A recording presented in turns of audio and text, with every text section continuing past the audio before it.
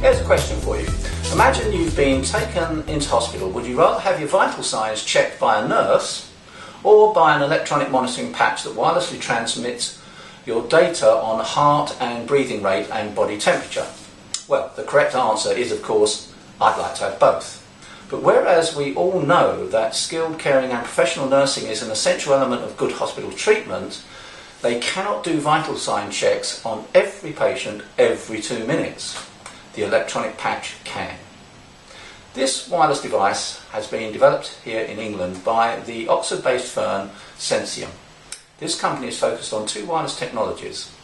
These are the SensiumVitals System for wireless monitoring of patient vital signs, and the second is a chip to enable the wireless connection of medical devices in compliance to the latest IEEE 802.15.6 Medical Body Area Network Standard, or M-band as it is known.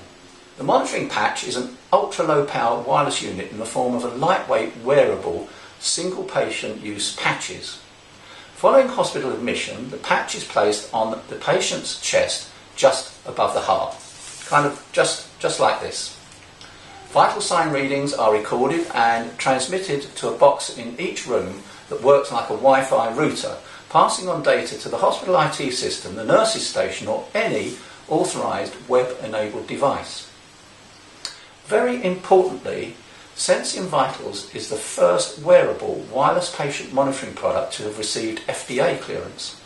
The results of a pilot study in a Los Angeles hospital demonstrated significant clinical and economic benefits.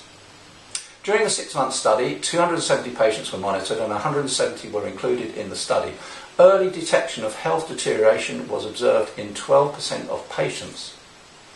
The faster response helped improve patient care, cut hospital stay times, and also contributed to lower treatment costs. Not bad for a device costing a mere €45 and which lasts 5 days. In a different study in the British Medical Journal, it was found that nearly 12,000 deaths in hospitals in England had been preventable, and this is really significant. It said clinical monitoring had been a problem in nearly a third of those deaths. Another advantage of the wireless monitoring patch is that patients can move around easily. This reduces the risk of complications such as infections and also accelerates recovery. So the monitoring patch is cheap, it's effective, and it will save lives, all of which is great.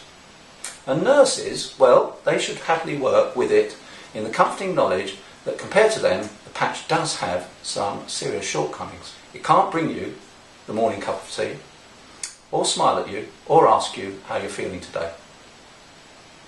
Thanks for viewing.